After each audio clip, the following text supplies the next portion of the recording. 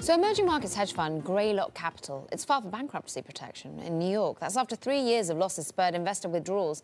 Joining us now for more on the story is Bloomberg's Luca Casiraghi. I'm interested, Luca. I remember talking about Greylock a lot when the Greek debt crisis was upon us. What's gone so wrong since then?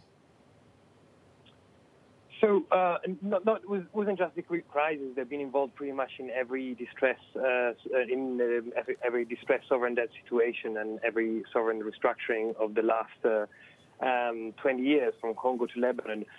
What's gone wrong is mostly a general broad meltdown of an emerging market bonds in 2018, and then 2020 was very difficult for the sector with COVID and a series of restructurings in Ecuador, Argentina, and then resolved defaults in Venezuela and Lebanon, which pushed the bond prices down.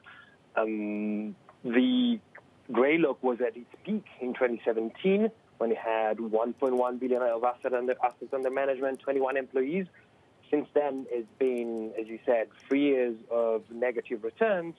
And 2020 ended with a loss of more than 10%.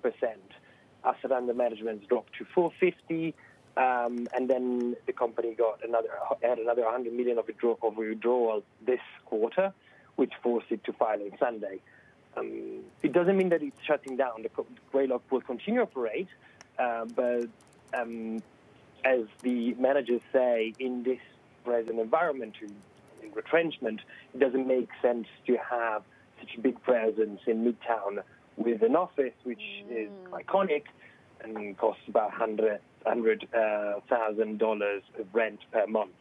So the bankruptcy, the Chapter 11, is mostly aimed at terminating the lease, Greylock renting a new office in Stamford, Connecticut, and they will take things from there.